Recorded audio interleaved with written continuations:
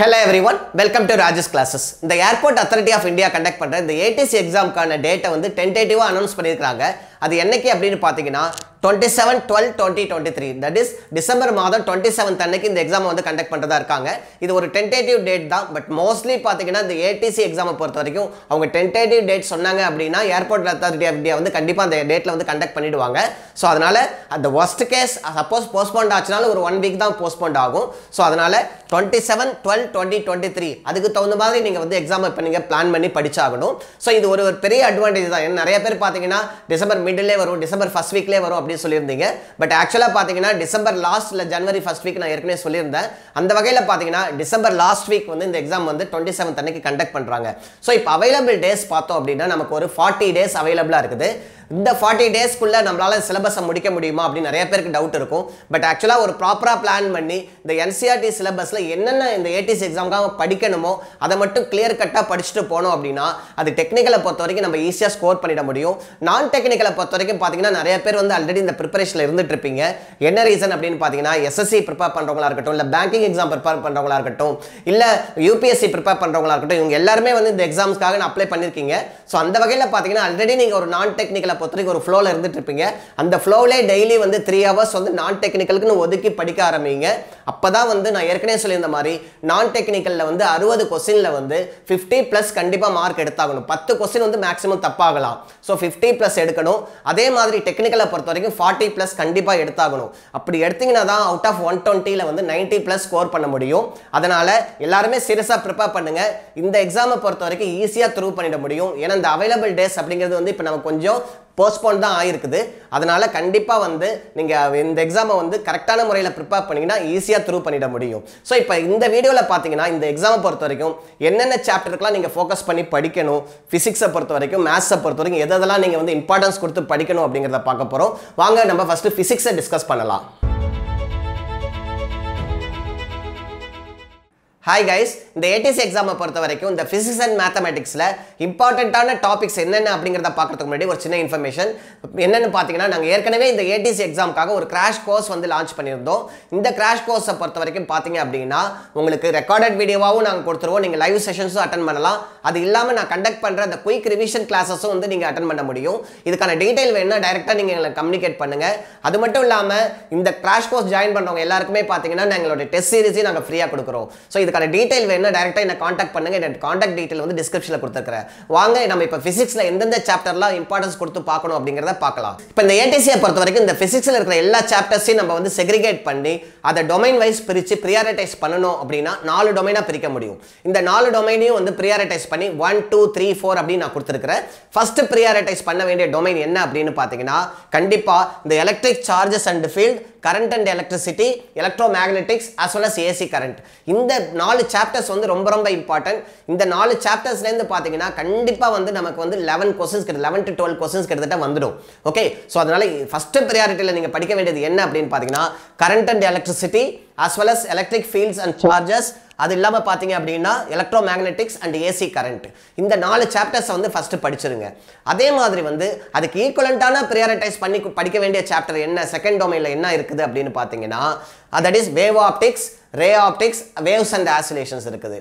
Okay, இந்த 3 chapters ரொம்ப ரொம்ப இம்பார்ட்டன்ட். இந்த டொமைன் 1 டொமைன் 2 இந்த ரெண்டத்தை கவர் பண்ணிட்டீங்கனாவே பிசிக்ஸை பொறுத்த வரைக்கும் ஒரு 65% ஆஃப் சிலபஸ் முடிஞ்ச மாதிரி தான். 65% முடிஞ்ச மாதிரி தான். என்ன ரீசன் அப்படின்னு பாத்தீங்கன்னா இந்த சாப்டர்ஸ் எல்லாம் இந்த 7 சாப்டர்ஸ்மே கொஞ்சம் லெங்தியான சாப்டர், ரொம்ப time consuming chapters and concept oriented chapter as well as பாத்தீங்கன்னா நிறைய ஃபார்முலா இன்வால்வ் ஆயிருக்கிற சாப்டர்ஸ். சோ அதனால நீங்க இதுக்கான ஃபார்முலா எல்லாத்தையுமே கன்சல்டேட் பண்ணீங்கனாவே அது வந்து more than some 10 pagesக்கு மேல போய்டும். சோ அதனால நீங்க கண்டிப்பா இந்த 2 டொமைனை வந்து நீங்க பிரியாரிட்டைஸ் பண்ணி கவர் பண்ணிட்டீங்கனாவே பிசிக்ஸை பத்தின டென்ஷனே தூக்கி போட்டுடலாம். ஓகே, சோ அதே மாதிரி பாத்தீங்க அப்படின்னா இந்த டொமைன் 2லயும் பாத்தீங்கன்னா 8 to 10 क्वेश्चंस வரும். சோ அந்த வகையில பாத்தீங்கன்னா இந்த 2 சாப்டர் இந்த 2 டொமைனை நம்ம கவர் பண்ணனும் அப்படினாவே கண்டிப்பா வந்து 16 to 18 क्वेश्चंस வரைக்கும் கம்ஃபர்ட்டபிளா அட்டெண்ட் பண்ணிட முடியும். ஓகே, சோ அதுக்கு அப்புறம் பாத்தீங்க அப்படின்னா domain 3, that is third prioritize பண்ணி படிக்க வேண்டியது என்ன அப்படினு பாத்தீங்கன்னா gravitation, mechanics as well as modern physics. Of course இதுவும் ரொம்ப இம்பார்ட்டன்ட் தான். ஏனா எப்பவுமே மாடர்ன் பிசிக்ஸ்ல இருந்து ATC ல क्वेश्चंस கேட்பாங்க. அது அட்டாமிக் பிசிக்ஸா இருக்கட்டும், நியூக்ளியர் பிசிக்ஸா இருக்கட்டும், இல்ல டியூவல் நேச்சர் ஆஃப் மேட்டரா இருக்கட்டும், அப்படினா ரிலேட்டிவிட்டி பிரின்சிபலா இருக்கட்டும், இதுல இருந்தெல்லாம் கண்டிப்பா क्वेश्चंस கேக்குறாங்க. சோ அதனால இந்த மாடர்ன் பிசிக்ஸ் ரொம்ப இம்பார்ட்டன்ட். மெக்கானிக்ஸை பொறுத்தவரைக்கும் நீங்க கிளாசிக்கல் மெக்கானிக்ஸ் ஃபுல்லாவே தரவா படிச்சதாகணும். தட் இஸ் இன்ஜினியரிங் மெக்கானிக்ஸ் ஃபுல்லா தரவா படிக்கணும். அதே மாதிரி கிராவிடேஷன் ரொம்ப சின்ன சாப்டர் தான். நிறைய ஃபார்முலா இருக்கும். பட் ஃபார்முலா தரவா இருந்தாவே போதும், கான்செப்ட் தரவா இருந்தாவே போதும், கிராவிடேஷனை ஈஸியா முடிச்சிட முடியும். சோ அதனால இந்த தேர்ட் டொமைன்ங்கிறது வந்து ரொம்ப ரொம்ப பிரையாரிடைஸ் பண்ணி படிக்க வேண்டியிருக்குது. சோ அதனால இதுல இருந்து பாத்தீங்கன்னா 5 to 6 क्वेश्चंस எப்போதுமே வந்துரும் மினிமம். ஓகே, அதே மாதிரி fourth prioritize பண்ணி படிக்க வேண்டியது, that is least priority ல இருக்குது என்ன அப்படினு பாத்தீங்கன்னா properties of matters. இது least priority ன்னு சொன்னாலே இதுல இருந்து क्वेश्चंस வரும். 4 to 5 क्वेश्चंस இதுல இருந்து வரும். பட் என்னன்னா சில சமயம் क्वेश्चन கேட்பாங்க, சில சமயம் கேட்காம விடுவாங்க. சோ அந்த வகையில பாத்தீங்கன்னா properties of matter படிக்கணும், அதுக்கு அப்புறம் thermodynamics படிக்கணும். heat transfer ல இருந்து சில சமயம் क्वेश्चन கேக்குறாங்க, சில சமயம் கேட்காம இருக்காங்க. ஓகே, சோ இதுல properties of matters பொறுத்தவரைக்கும் நீங்க மெக்கானிக்கல் ப்ராப்பர்ட்டீஸும் தரவா இருக்கணும். ஓகே, fluid ப்ராப்பர்ட்டீஸும் தரவா இருக்கணும், thermal ப்ராப்பர்ட்டீஸும் தரவா இருக்கணும். Okay, so my dear friends, இப்ப பாத்தீங்க அப்படினா இந்த domain 1 domain 2 முடிச்சிட்டீங்கனாவே நான் டென்ஷன் போய்டுன்னு சொன்னேன். அதுக்கு அப்புறம் கூலா உட்கார்ந்துக்கிட்டு நீங்க என்ன பண்ணலாம், இந்த கிராவிடேஷன், மெக்கானிக்ஸ், மாடர்ன் பிசிக்ஸ் இதெல்லாம் கவர் பண்ணிடலாம். அதுக்கு அப்புறம் வந்து லாஸ்ட் மொமெண்ட்ல வந்து இந்த படிச்சிட்டு போனா போதும். இந்த பிசிக்ஸை பொறுத்த வரைக்கும் அவுட் ஆஃப் 30 क्वेश्चंसல வந்து குறைஞ்சது வந்து 26 क्वेश्चंस 27 क्वेश्चंस வரைக்கும் நீங்க ஈஸியா அட்டெம்ப்ட் பண்ணிட முடியும், provided நீங்க ப்ராப்பரா டைம் அலோகேட் பண்ணி ஆன்சர் பண்ணீங்கனா. சோ அதே நேரத்துல இந்த 3 क्वेश्चन 4 क्वेश्चन பாத்தீங்கன்னா ரொம்ப ப்ராப்ளமேட்டிக்கா இருக்கும், ரொம்ப டைம் கன்சூமிங்கா இருக்கும். அதெல்லாம் ஸ்கிப் பண்ணிட்டு போறது தான் புத்திசாலித்தனம். சோ அதனால கண்டிப்பா இந்த பிசிக்ஸை பொறுத்த வரைக்கும் இந்த ஸ்ட்ராட்டஜில போனோம் அப்படினா ஈஸியா நம்மளால த்ரூ பண்ணிட முடியும். இப்போ என்னோட கோர்ஸ்லயும் பாத்தீங்கன்னா நான் கண்டிப்பா பசங்களுக்கு வந்து இந்த ஸ்ட்ராட்டஜில தான் போயிட்டு இருக்கேன். Okay, domain 1, domain 2, domain 3 and domain 4 இதுல பிரிச்சு தான் நான் நடத்திட்டு இருக்கேன். சோ அந்த வகையில பாத்தீங்கன்னா நான் ஆல்ரெடி வேவ் ஆப்டிக்ஸ் முடிச்சிருக்கேன். சோ வேவ்ஸ் அண்ட் ஆசிலேஷன் முடிச்சிருக்கேன். இப்போ ரே ஆப்டிக்ஸ் வந்து நான் எடுக்கணும். அதே மாதிரி இதுலயும் பாத்தீங்கன்னா நான் ஆல்ரெடி ஸ்டார்ட் பண்ணிட்டேன். சோ இந்த ரெண்டு டொமைனை முடிச்சிட்டோம்னாவே நமக்கு டென்ஷன் ஃப்ரீயா கூலா உட்கார்ந்து மற்ற சாப்டர்ஸ்லாம் படிக்க முடியும். சோ மை டியர் ஃப்ரெண்ட்ஸ், இந்த பிசிக்ஸை பொறுத்த வரைக்கும் நான் சொல்ற இந்த டொமைன் ஸ்ட்ராட்டஜி ஃபாலோ பண்ணீங்கன்னா ஈஸியா நீங்க வந்து த்ரூ பண்ணிட முடியும். கண்டிப்பா வந்து இந்த கண்டென்ட் உங்களுக்கு யூஸ்ஃபுல்லா இருக்கும் அப்படின்னு நினைக்கிறேன். யூஸ்ஃபுல்லா இருக்குன்னு ஃபீல் பண்ணீங்கன்னா ஒரு லைக் கொடுத்துருங்க. இப்போ அடுத்தது வந்து மேத்தமெட்டிக்ஸை பொறுத்த வரைக்கும் நீங்க எந்தெந்த சாப்டர்ஸ்லாம் ப்ரியாரிட்டைஸ் பண்ணி படிக்கணும் அப்படிங்கறத பார்க்கலாம். சோ ஃப்ரெண்ட்ஸ், இந்த ஏடிசிக்கான மேத்தமெட்டிக்ஸை பொறுத்த வரைக்கும் அதுல இருக்கிற சாப்டர்ஸ்லாம் நம்ம பிரிச்சு டொமைன் வைஸா ப்ரியாரிட்டைஸ் பண்ணணும் அப்படின்னா இங்கேயும் 4 டொமைனா பிரிக்க முடியும். அதுல ஃபர்ஸ்ட் ப்ரியாரிட்டியில இருக்கிற டொமைன் என்ன அப்படின்னு பாத்தீங்கன்னா we have 3D geometry, probability, permutations and combinations as well as trigonometry functions. இதுல இருந்து கண்டிப்பா பாத்தீங்கன்னா அரௌண்ட் some 12 क्वेश्चंस கிட்டத்தட்ட கேக்குறாங்க. சோ அதனால கண்டிப்பா இந்த டொமைனுக்கு நீங்க ரொம்ப ப்ரியாரிட்டைஸ் பண்ணி படிக்க வேண்டியிருக்கும். அது மட்டும் இல்லாம நம்ம ATC சிலபஸ் அப்படின்னு அவங்க ஒரு வாட்டி ரிலீஸ் பண்ணியிருந்தாங்க. அதுலயும் பாத்தீங்கன்னா இந்த 3-4 சாப்டர்ஸ் வந்து டிபிக்கலா அவங்க வந்து மென்ஷன் பண்ணியே கொடுத்திருந்தாங்க. சோ அதனால பாத்தீங்கன்னா இந்த particular chapters, that is probability இருக்கட்டும், permutations and combinations இருக்கட்டும், 3D geometry இருக்கட்டும், இந்த 3 சாப்டர்ஸ்க்கு வந்து நீங்க ஃபர்ஸ்ட் முடிச்சிட்டு அதுக்கு அப்புறம் trigonometry functionsம் தரவா இருந்தீங்க அப்படினாவே நமக்கு அரௌண்ட் some 11 क्वेश्चंस வரைக்கும் ஈஸியா அட்டெண்ட் பண்ணிட முடியும். அதே நேரத்துல பாத்தீங்க அப்படினா செகண்ட் பிரையாரிட்டிஸ்ல இருக்கிற டொமைன் என்ன அப்படினு பாத்தீங்கன்னா vector algebra and vector calculus. Vector algebra vector calculus base பண்ணி எப்போதுமே क्वेश्चंस கேக்குறாங்க. எஸ்பெஷலி வெக்டர் அல்ஜிப்ரால இருந்து கண்டிப்பா क्वेश्चन வருது. அதே நேரத்துல வந்து வெக்டர் கால்குலஸ், தட் இஸ் கர்ல்னா என்ன, டைவர்ஜென்ஸ்னா என்ன, வெக்டர் தியரம்ஸ்லாம் இருக்குல்ல, அதெல்லாம் பேஸ் பண்ணி क्वेश्चंस கேக்குறாங்க. சோ அதனால அதுல இருந்து வந்து கண்டிப்பா வந்து 2 to 3 क्वेश्चंस எப்போதுமே வருது. அதுக்கு அப்புறம் பாத்தீங்கன்னா linear algebra, differential calculus as well as numerical methods. Okay, இந்த லீனியர் அல்ஜிப்ராவை பொறுத்த வரைக்கும் மேட்ரிசஸ், ஓகே, அதோட ப்ராப்பர்ட்டீஸ், ரேங்கோட ப்ராப்பர்ட்டீஸ், ஐகன் வேல்யூஸோட ப்ராப்பர்ட்டீஸ் இதெல்லாம் பேஸ் பண்ணி क्वेश्चन கேக்குறாங்க. அதே மாதிரி பாத்தீங்கன்னா டிஃபரன்ஷியல் கால்குலஸ் பொறுத்த வரைக்கும் பெரிய சாப்டர் கால்குலஸ். பட் என்னன்னா நம்ம படிக்க வேண்டியது என்னென்ன அப்படின்னு பாத்தீங்கன்னா அதுல இந்த மீன் வேல்யூ தியரம்ஸ் எல்லாம் நம்ம படிக்க வேண்டியிருக்கும்.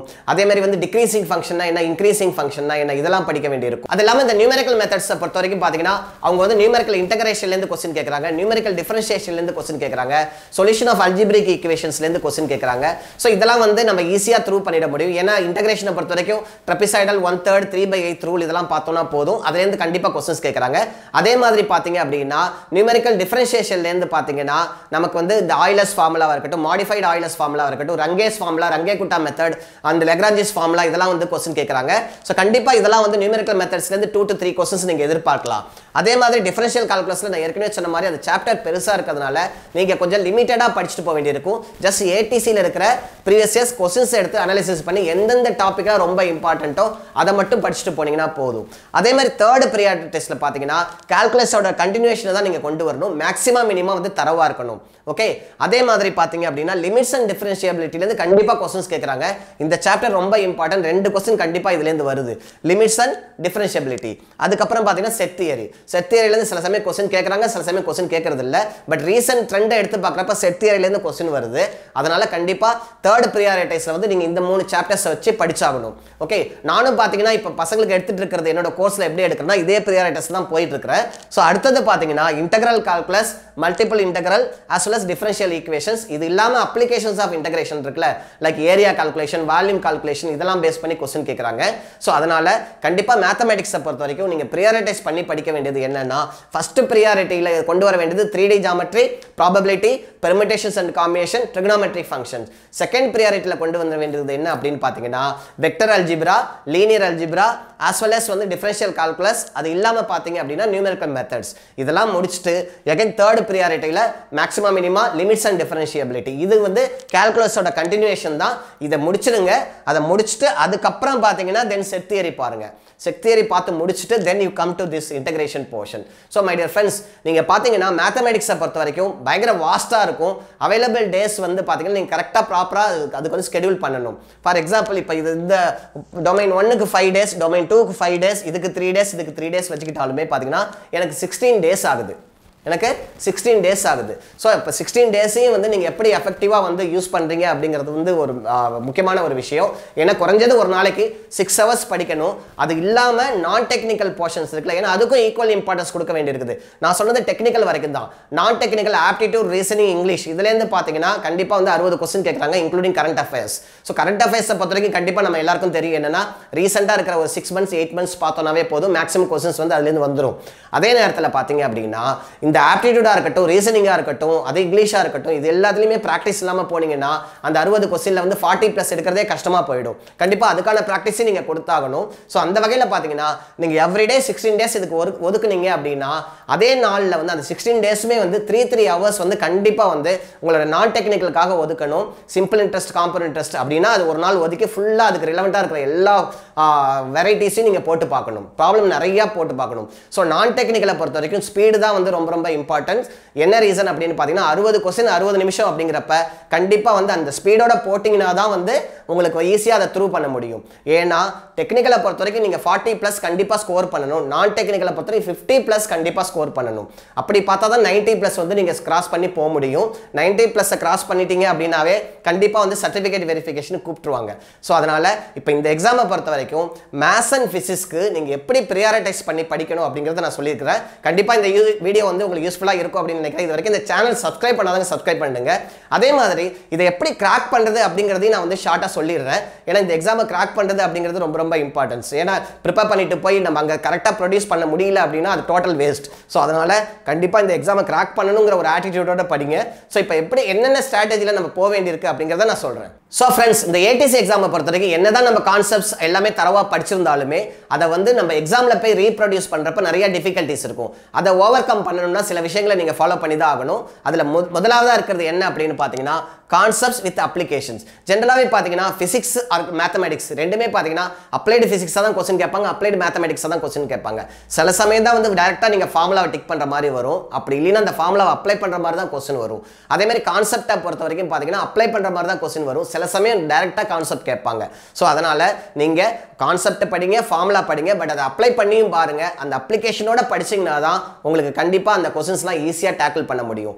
செகண்ட் என்ன அப்படின்னு பார்த்தீங்கன்னா ப்ராப்பர் டெஸ்ட் சீரிஸ். நீங்கள் ஜென்ரலாக வந்து ஏடிசியை பொறுத்த வரைக்கும் நிறைய டெஸ்ட் சீரிஸ் அவைலபிளாக இருக்கும். பட் எல்லா கொஸ்டின்ஸும் ஏடிசி ஸ்டாண்டர்டில் இருக்கிற மாதிரி பார்க்கணும். என்னன்னா அப்ளிகேஷன் ஸ்டாண்டர்டில் இருக்கணும். ஓகே, ஸோ இப்போ இந்த ஏடிசி எக்ஸாமை பொறுத்த வரைக்கும் இப்போ நாங்களும் பார்த்தீங்கன்னா டெஸ்ட் சீரிஸ் வந்து கொடுத்துட்ருக்கிறோம். ஸோ அந்த டெஸ்ட் சீரிஸ்லையும் பார்த்தீங்கன்னா நிறைய கொஸ்டின்ஸ் வந்து கான்செப்ட் ஓரியன்டாகவும் வைக்கிறோம், அப்ளிகேஷன் ஓரியன்டாகவும் வைக்கிறோம். ஸோ அந்த வகையில் பார்த்தீங்க அப்படின்னா நீங்கள் கொடுக்குற டெஸ்ட் சீரிஸ் ரொம்ப ரொம்ப இம்பார்ட்டன்ட். எவ்வளோ நம்பர் ஆஃப் டெஸ்ட் சீரிஸ் கொடுக்குறீங்க, எவ்வளோ நம்பர் ஆஃப் கொஸ்டின்ஸை வந்து நீங்கள் கம் அக்ராஸ் பண்ணுறீங்க அப்படிங்கிறது வந்து it is very very important. ஏன்னா ஒரு சாப்டருக்கும் ஃபார் எக்ஸாம்பிள் இப்போ கிராவிடேஷனுங்கிறது சின்ன சாப்டர் நான் சொன்னேன். பட் அந்த கிராவிடேஷனுக்கு குறைஞ்சது ஒரு 60 கொஸ்டின் 70 கொஸ்டின் நீங்கள் பார்த்துருந்தா தான் நீங்க பார்த்த क्वेश्चनே வரும் இல்ல அதுக்கு ரிலவென்ட்டான क्वेश्चन வரும் அதே மாதிரி ஒரு சாப்டருக்கும் நீங்க டார்கெட் क्वेश्चन செட் பண்ணி ரே ஆப்டிக்ஸ் வே ஆப்டிக்ஸ் எடுத்துக்கிட்டீங்க அப்படினா குறஞ்சது ஒரு 120 क्वेश्चंस நீங்க கம்பேர் கிராஸ் பண்ணிருக்கணும் சோ அதே மாதிரி பண்ணிருந்தீங்கனா தான் கண்டிப்பா வந்து நீங்க அங்க போய் எக்ஸாம்ல போய் உட்கார்றப்ப உங்களுக்கு அந்த MCQ பார்க்கறப்ப ஓகே இந்த क्वेश्चन நம்ம ஏற்கனவே பார்த்திருக்கோம் இல்ல இதே மாதிரி क्वेश्चन வந்து ஆல்ரெடி அட்டாக் பண்ணிருக்கோம் அப்படிங்கிறது ஞாபகம் வரும் அதனால கண்டிப்பா அந்த டெஸ்ட் சீரிஸ் அப்படிங்கிறது வந்து ஒரு வைட்டல் ரோலை வந்து ப்ளே பண்ணும் அடுத்து பாத்தீங்க அப்படினா crispy notes and formulae this is very important ATC பொறுத்த வரைக்கும் மத்த எக்ஸாம்ஸ்க்கெல்லாம் நான் சொல்ல மாட்டேன் பட் ATC பொறுத்த வரைக்கும் பாத்தீங்கன்னா நீங்க எடுக்கிற அந்த short notes as well as the formula this is very important ஏனா லாஸ்ட் மினிட் பிரிபரேஷன்ல நீங்க physics and mathematics டுகெதரா படிக்கிறதா இருக்கட்டும் அது எல்லாத்துக்குமே வந்து இது தேவைப்படும் ஓகே நானும் பாத்தீங்கன்னா நான் போர்ட்ல என்ன எழுதுறனோ அதை அப்படியே PDF ஆ கன்வர்ட் பண்ணி நான் ஜெனரலா ஸ்டூடண்ட்ஸ் கொடுத்துருவேன் சோ அந்த வகையில பாத்தீங்க அப்படினா உங்களோட நோட்ஸ் அப்படிங்கிறது ரொம்ப இம்பார்ட்டன்ட் நான் அது மட்டும் இல்லாம ஜெனரலா நான் ஸ்டூடண்ட்ஸ்ல என்ன இன்சிஸ்ட் பண்ணுவேன் அப்படினு பாத்தீங்கன்னா